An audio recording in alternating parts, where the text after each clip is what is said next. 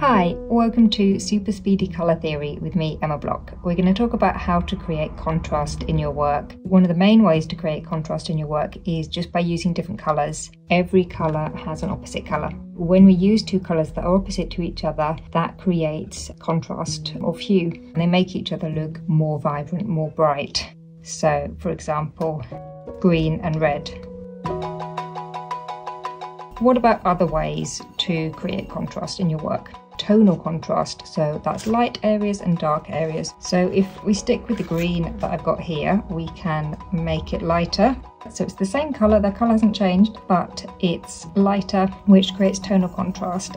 A great way to think about this is if you imagine you're painting in black and white, would it still look good? So another type of contrast is contrast of saturation. This green is pretty vivid and bright. To make it less bright, a clever way to do that is actually to add a little bit of the opposite colour. So I'm adding red and I'm also adding white just to balance it out. So if we get the balance right with adding red to the green, we should eventually get grey. Saturated and desaturated. The final way we're going to look at adding contrast is contrast of temperature, warm and cool versions of the same colour. So we're starting with this one, which has quite blue undertones anyway. We could add some blue to it and you can see how that makes it cooler.